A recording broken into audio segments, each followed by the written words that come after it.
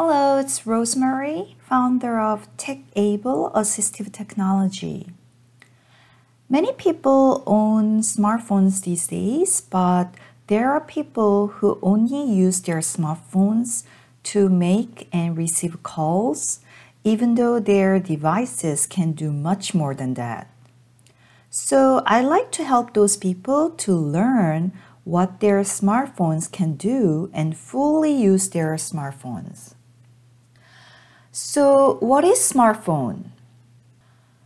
Smartphone is a mobile phone which you can not only make and receive calls, but also you can do things that you do on a computer, such as browsing the internet, using email, watch videos, and etc. And simply, you can put the smartphones in the market into two groups, iPhone and Android phones. It's based on what operating system. Just think it like an engine of a car the phone is using in order to run the internet or email program on the phone. The iPhone uses an engine called iOS, and most of the other smartphones uses an engine called Android. So Samsung Galaxy phones, LG, Google Pixel phones, and Motorola phones are in the Android group. I'm going to mainly use an iPhone 12 on my videos, but occasionally I'll use an iPhone 8 and a Galaxy Android phone to point out the differences from iPhone 12. And if you learn how to drive, you can drive any car, no matter which maker or model of a car you are driving, right? So if you understand and learn the basis of a smartphone, then you will be able to use any smartphone, no matter if it's an iPhone or an Android phone.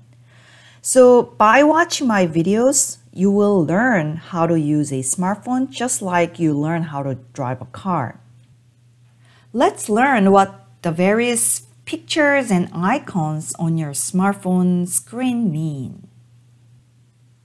When you turn on your smartphone, the first thing you see is the home screen. So this is called home screen or home. And each of these presented as a square icon on the screen, the phone, calendar, camera, YouTube, and etc. is called an app. There are apps that are already included and shown on the phone when you buy it, like phone app, calendar app, camera app, and photos app. But some apps, like a YouTube app, might not be on the phone when you buy it.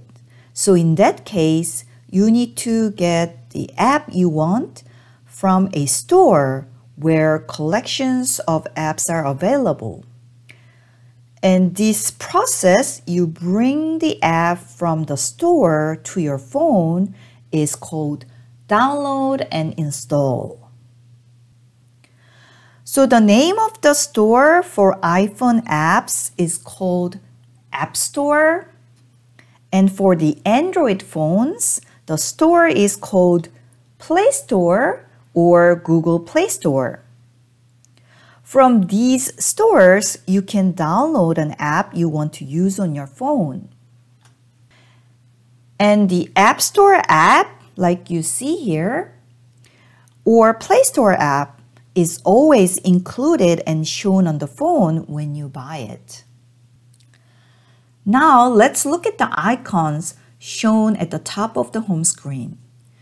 If you look at the upper left corner, you will see the current time. And at the upper right corner, this one, the vertical bars, indicate how well your phone is connected to your phone carrier network. The more shaded bars mean the better the phone connection is, which means it will sound cleaner and better.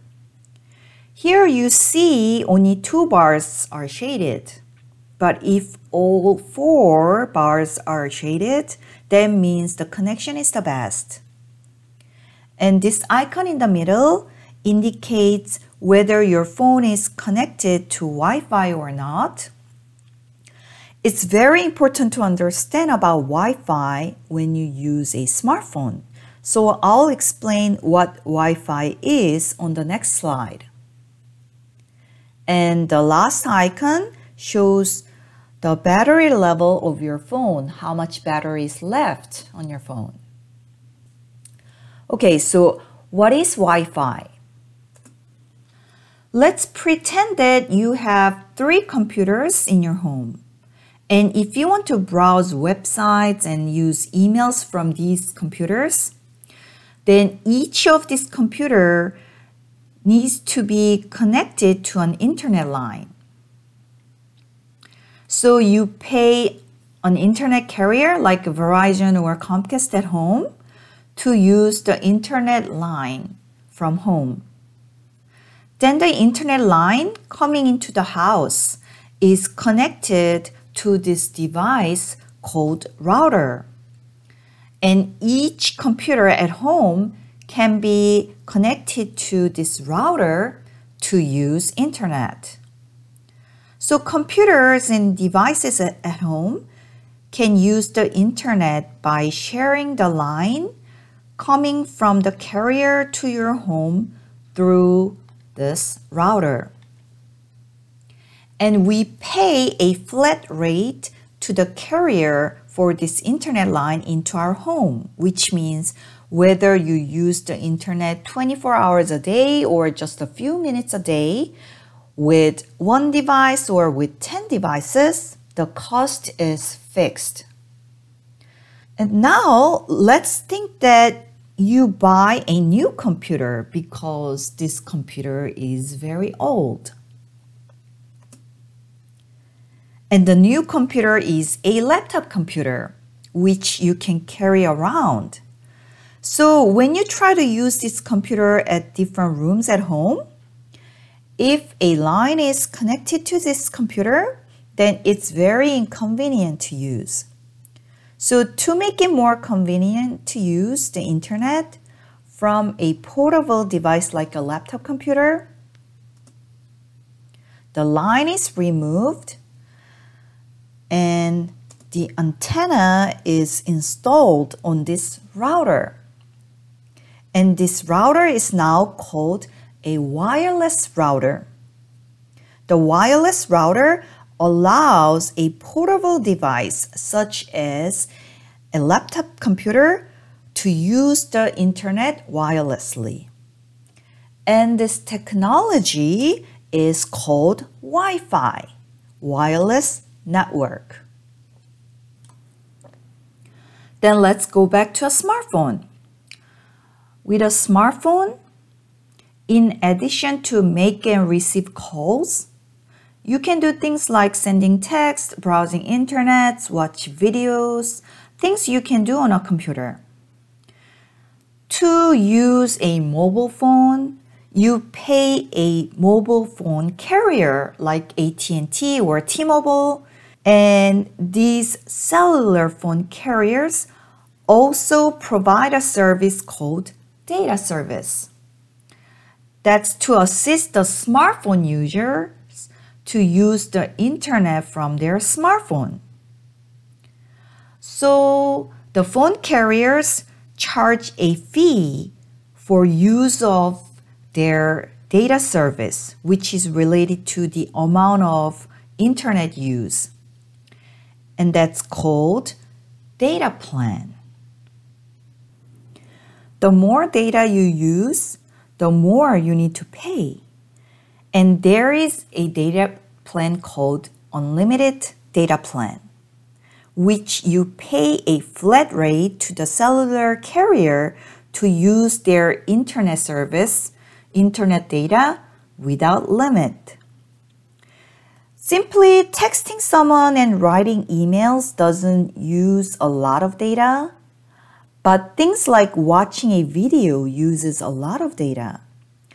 So if you do not have the unlimited data plan, and if you exceed the amount of data that you've contracted with your phone carrier, then you can be charged a lot.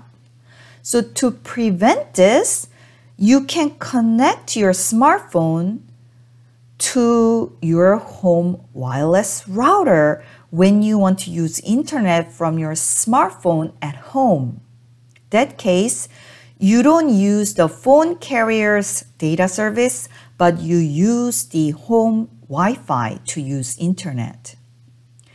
And like I've mentioned before, you pay a flat rate to your home internet carrier, so there is no additional charge for connecting your smartphone to the wireless router at home and use the internet.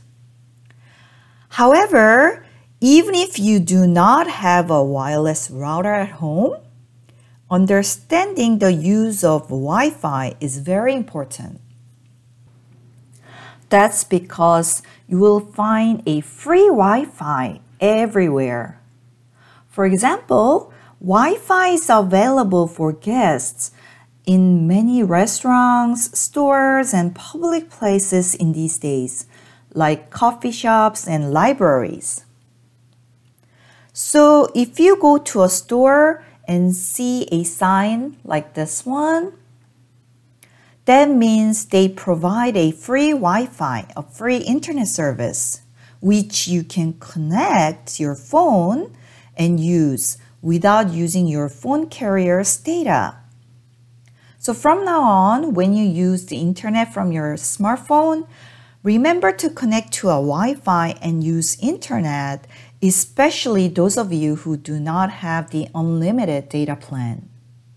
I'll show you how to connect your smartphone to Wi-Fi after I go over some of the basics of a smartphone.